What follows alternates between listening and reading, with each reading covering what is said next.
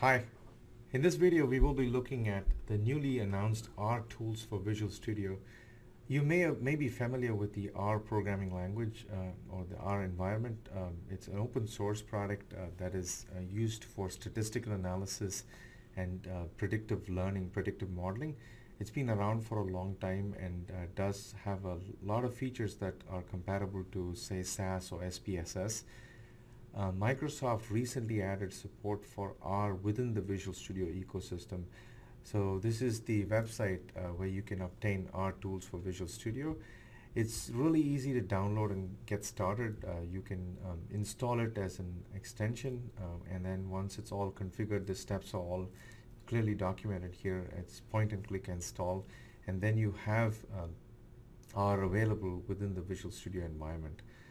So one of the things that is particularly of interest to Syncfusion and the Syncfusion Essential Studio environment is that for quite some time now we have supported R in the modeling of predictive applications. So we have supported this environment which allows you to build a predictive model within R or other environments that are compatible, and then to export that model into predictive model markup language, and then to be able to completely independent of R or any other modeling environment that was used to embed the predictive model execution within your .NET C# or VB.NET application. So I'm just going to showcase that really quickly today. So before you follow along, you have to ensure that the R tools for Visual Studio is downloaded and installed.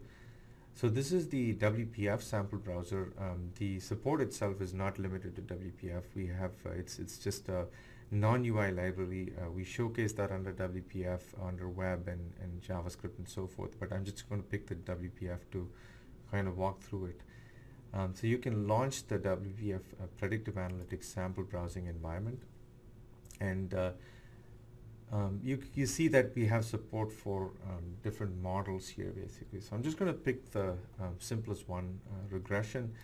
So if I click on that, I'm just going to pick the first sample, the car sample, which takes a bunch of features and then predicts the price of the car based on the features basically. So it uses a training set which is used to train the model, and then once we have the model trained, then we can persist it as a pmml file and then use it to predict the actual values. So let's take a look at the steps that are involved. The R code is here, and the pmml code is also available here. It makes it very easy to look at the sample within this WPF environment or other things, but I'm not going to look at this. I'm going to open the individual cars regression sample on disk, and then open that sample independently as a console application and then work with it that way. So I'm going to go to the explore sample option here to get to the right folder. You have to click on the version of Essential Studio that you have installed, and then go to common analytics, and then click on regression under that, and click on cars basically. And then once you have that, you can open it in Visual Studio. There's a cars.sln solution file that's provided. So open that, and once that comes up,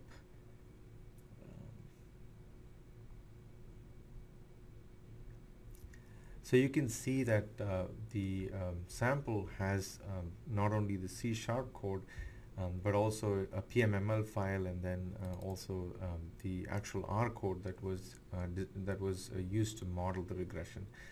So once you click the double-click the R file cars.r to open it, you see that Visual Studio loaded the R interactive console at the bottom because I have R tools already installed and configured.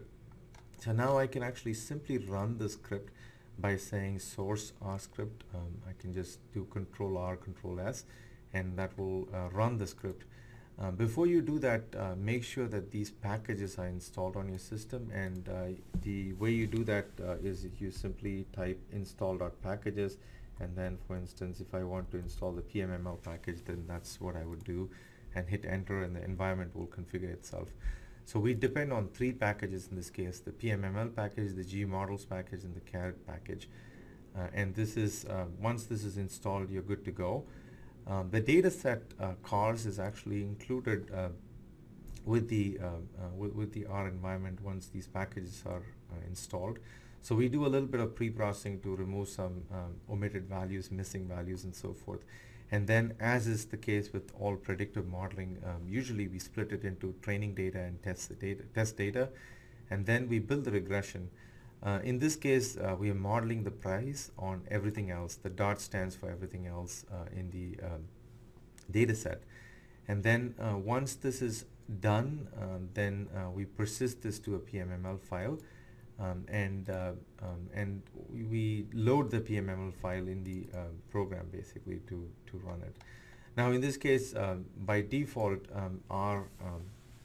if you're running this, you can get the working directory, and I'm actually set to this is the working directory. So if you want to overwrite the existing pmml file, then you will have to use set wd to set the working directory and overwrite the file. I'm not going to do that. I'm just going to run this in the console just to show you the output. And I'm just going to source our script. It's going to run and take a few seconds to build the model. And in this case, I already have the pmml file persisted. So you can see that this is with a linear regression model, it's a question of computing weights for each of these factors, and then the weights are used to actually do the prediction of the price here. If you look at the C# code, we import the Syncfusion pmml namespace and then load the pmml file to actually do the processing. The CSV data is used to bring in the data that we use to do the predictions. We also have pre-saved the predictions from the R environment itself to compare it basically, and that's what this console application will do to run the predictions with our engine, with the Syncfusion pmml engine, and then to compare it with predictions that were issued by R. Everything should match basically. So if you run this, you will simply get a note that everything matches, and you're good to go. Now if you were to include this support into your own environment, all you would have to do is to include the Syncfusion pmml library and then ship just the pmml model itself. You would have no dependence on the R environment that was used for modeling basically. You can also use, if you're using the Syncfusion big data environment, you can use Spark and the MLlib framework in Spark to train and export a pmml file on a cluster, and then we support that environment also basically. So you can bring that pmml file and then execute and deploy the model. So there's a lot of other models that are supported. This is just a quick start.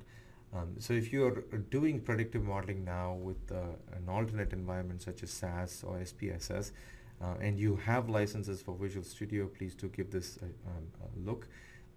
This may help you to do predictive modeling within the Visual Studio environment, and also to easily integrate this within the C# stack that you already have. If you haven't looked at predictive modeling in the past, please do take a look at it.